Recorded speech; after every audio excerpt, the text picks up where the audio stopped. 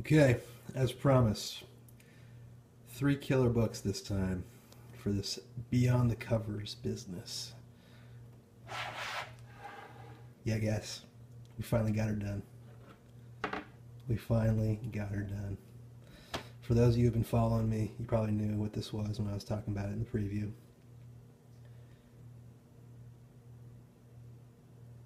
I'm going to use very few words at this particular moment, which is kind of rare for me, as you might know. And I'm just going to show you the 1, 2, 3 we're going to be doing here.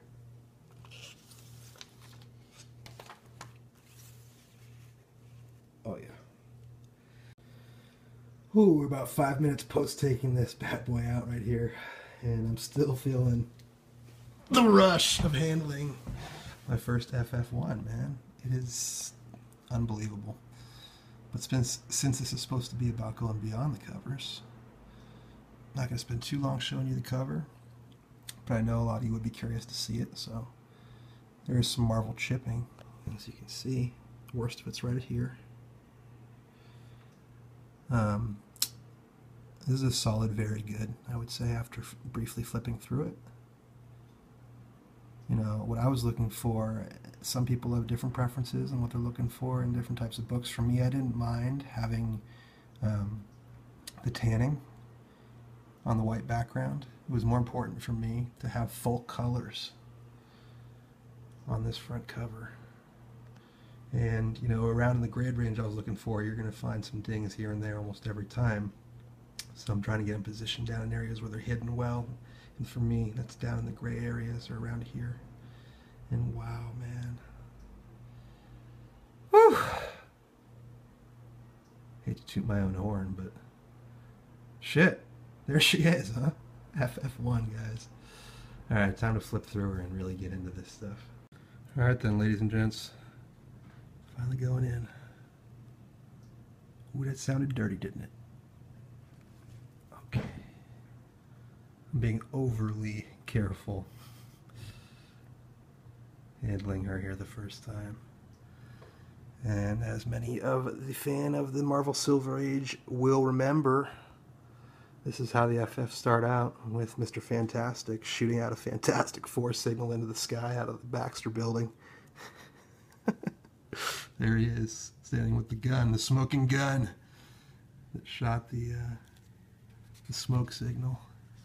And then we get our first introduction to our Fantastic Four. Beginning here with Miss Sue Storm, with this ridiculous panel here that people like to talk about, where it's like, okay, look, Sue, if you're invisible and you're in a rush, we get it, but do you really have to be pushing all the people out of the way? What's the point of turning invisible if you're just going to push them out of the way? Can't you just kind of dodge them? They can't even see you. But anyways, I always thought that was funny. There she is in the car. Still tips. Still tips the cabbie. Good work. Oh, man. I'm not doing it justice here with my narration. We're already kind of dissatisfied with the crap that's coming out of my mouth. So maybe I'll just show you fewer panels. Look at the thing here, though, and talk a little less, huh? The thing at the beginning was not looking quite what we would think of when we think of the thing now. As you will see. Still kind of taking shape there with Mr. Kirby trying to figure out what to do. Look at him.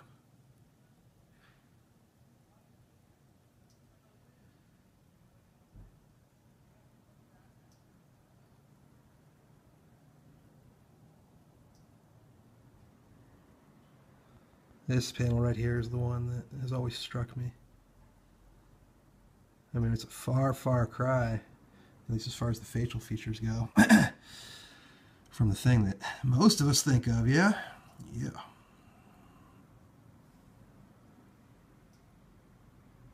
And we get Mr. Human Torch. Boom. Look at that. Thank you, Mr. Kirby. Look at that. Look at that. Oh, yes. Oh, yes. Melting rubber and all the rest on that car. In the beginning here, the Torch looks more like a group of flames that combine to form a human-like body, rather than what he looks like now and would look like very soon, actually, even in the FF, which is more of a human that is on fire. Like here, let me just go over to number 3 real quick. You can see the difference. You see on number 3 already, you see the difference where he's got the lines on his body? You know what I'm talking about. It's the human on fire look rather than the actual bunch of flames. And I love seeing that old, very rare version of the torch. I just want to point something out. Probably my favorite thing of all about early issues like this is the hokiness of it. I mean, Mr. Fantastic reaching up and grabbing the rocket. Literally like grabbing the rocket, using his powers to grab the rocket. I love it. It's just ridiculous, right? And the torch falling down. This is before the torch realizes he can fly, apparently, because he needs to be rescued by Mr. Fantastic. It's just a lot of stuff here that doesn't quite jive if you follow the logic of it, but that's okay. Setting that aside, this is just pure brilliance. You know, they're not worrying about keeping continuity or what the fans will think necessarily.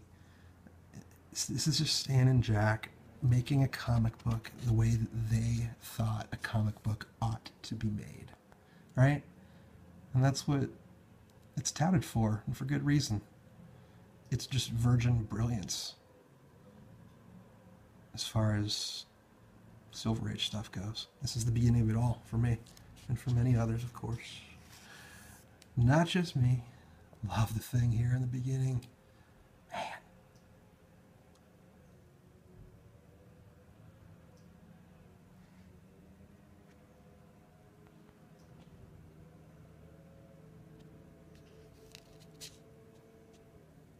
Look at Ben having his first serious conversation with Mr. Fantastic. You don't have to make a speech, Big Shot. We understand. We've got to use that power to help mankind, right? Mr. Fantastic is saying, right, Ben, right. Love it. Okay, and now we get into some of the stories that I have never read before, believe it or not, because I've never read the latter half here with the Mole Man. So this is going to be fantastic for me. Oh, God, look at, wow. That is not what I thought they would draw. They're monster-like. You know, of course, this was coming out right at the tail end of pre-hero era comics, where monster comics and suspense comics and those kinds of things were really popular. Kirby's famous for those monster covers that he did early on, and a lot of others are too, but just to, you know, draw a connection there. And in the beginning here, you can see that they were really kind of, it's a hybrid in between a superhero comic and one of those monster comics, because they're really focusing a lot on the monster. Again, more monsters.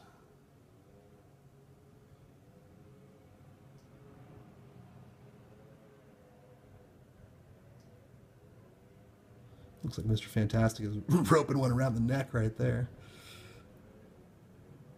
And then being used as a parachute. Man, he keeps saving Johnny from falling, doesn't he? Common theme here in the first issue, I guess. That and tragedy striking the superheroes, which of course was a new idea, or at least very unusual. You know, to have superheroes that were this easy to relate to, made mistakes, didn't do things perfectly, right? We're not supermen, so to speak. We're just dealing with the circumstances they were dealt. Oh, look at that. Look at that. Gorgeous, huh? Great shot of the Mole Man there. Wow. I like that a lot. I like that very much. And here we got the end of the story, the Mole Man's secret. And we're already at 20 pages here. I cannot wait to read this. Put down the camera and actually read it. I should have done that first. But that's all right. Yeah, see, we're already on page number 20 here. And I think we're going to be going for what? Maybe 24 pages in this first issue? Let's see. This takes us to 22. Look at the Thing battling. Awesome. Even then, Kirby's doing some freaking seminal stuff, man. Seminal stuff. I should stop talking.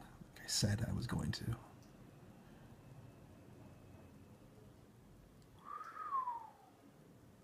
Oh, man. Ah, man, I'm giddy. I'm giddy again. That's what these comics do to me. Make me like a kid again, huh? Or just like a retard, depending on your point of view. Look at him here, though. Classic. Classic. And then, of course, we got a little more monster action.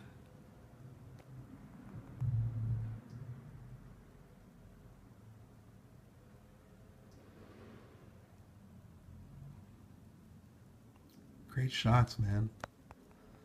Huh. The mole man. About to get stuffed, boy. That's page 24 right there. It's still going. Wow, how many pages is... Okay, 25 pages, it looks like, is the initial story. That's nuts. I didn't realize the first... not story. The first issue was that long. Wow. Sorry for the disjointed review there of FF1, guys, but this really wasn't meant to be a play-by-play of the story. I just wanted to quickly go through these panels with you just to show off some of the art. And time to flip this bad boy around, and that'll be that. Let me show you the back cover here, boys. Here, one sec. We got our back cover.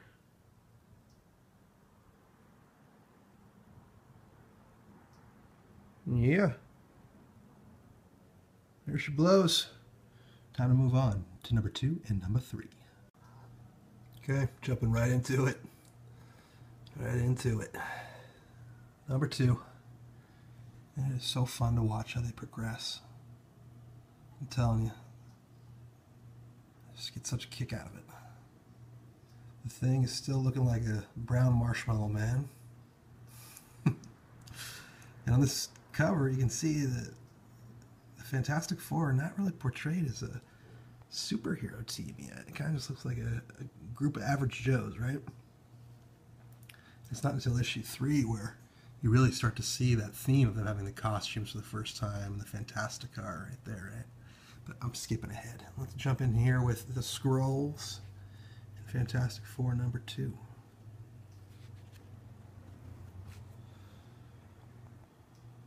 Great big shot here on the splash page of the thing. And I've actually already gone through this book once, I remembered just now, as I was opening this book up on another Beyond the Cover. So I'm going to go very quickly through this FF number 2.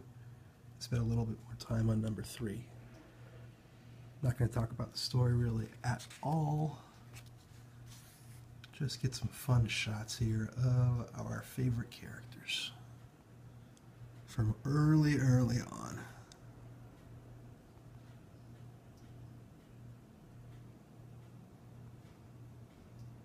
Prisoner of the Skrulls.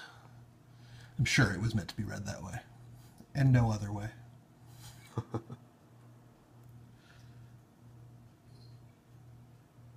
Kirby always seems to find a way to draw servicemen, doesn't he?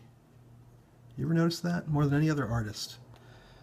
When Kirby's involved, he finds a way to, more often than not, bring army or other types of military into the plots.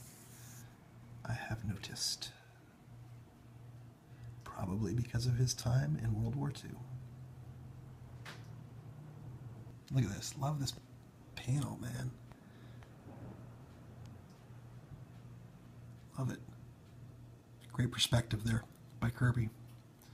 Foreshadowing some of the greatness he was going to bring.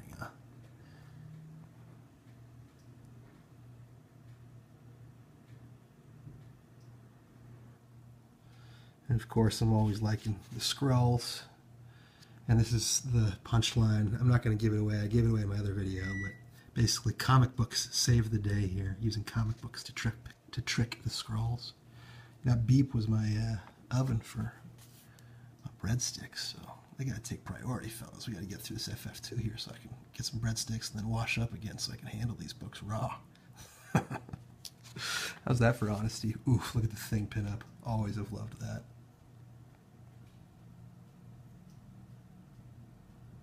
Fantastic.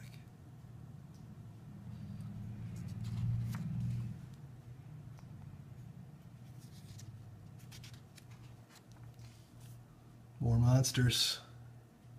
Just for the fun of it, huh? Gotta have some monsters here and there. Making that transition over to the superhero comic genre. Took a little bit of time. Alright, that's it for issue number 2. Moving on to number 3 here after I have a little sustenance. Yep. There's the beeping. You heard it. Alright then. Now for number 3, huh?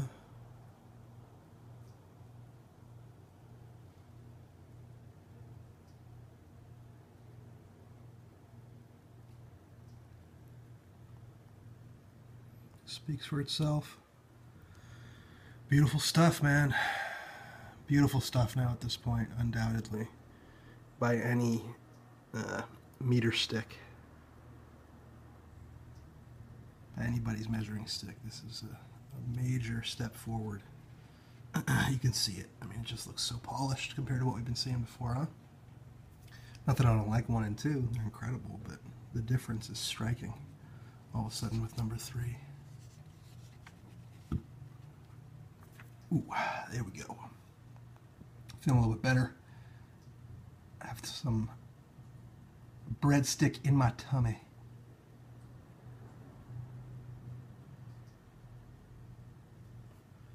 I'm trying to go through this faster though than I probably naturally will like to go, so that we can keep this video shorter.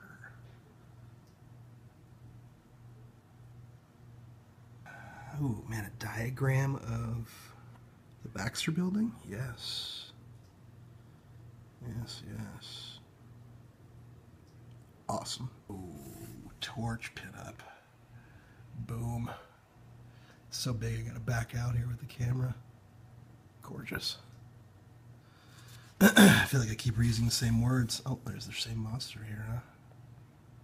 Siju, the monster from Mars.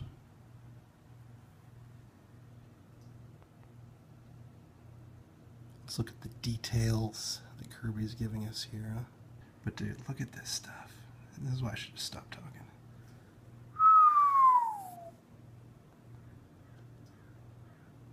Yes. Yes, yes, yes, yes, yes. That's what I want to see if I'm an FF fan. Ooh, look at the torch here, man. Wow. What a shot. Nice. Nice, nice, nice.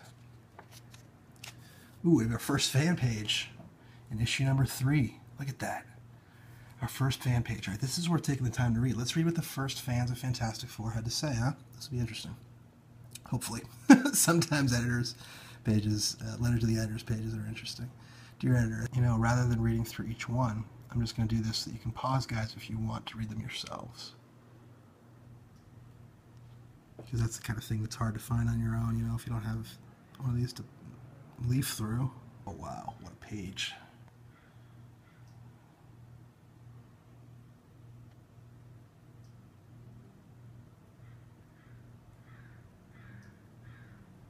Huh. Mr. Fantastic playing the wheel of the car.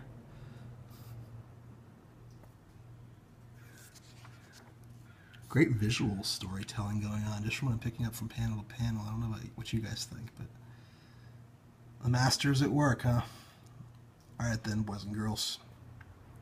That was it for the 1, 2, 3 punch on what I think will probably be the last video I do for a bit here.